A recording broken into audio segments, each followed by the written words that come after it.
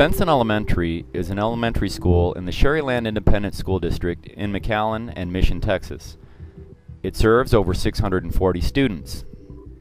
It has a computer-to-student ratio of nearly 3:1. There are 3 computer labs, one for reading and math, one exclusively for science, and another multi-purpose computer lab which is used primarily for teaching technology. There is also a reading lab which uses specialized software to promote critical thinking.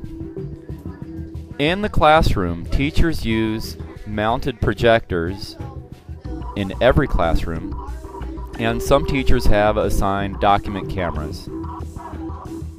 These document cameras are used to facilitate student understanding and increase engagement.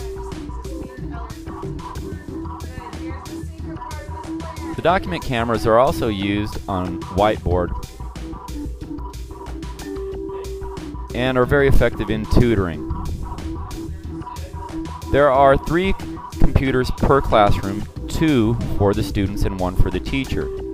The student computers are primarily used for testing using a dedicated software. Of these technologies that have been shown, are they really applying the technology application teams?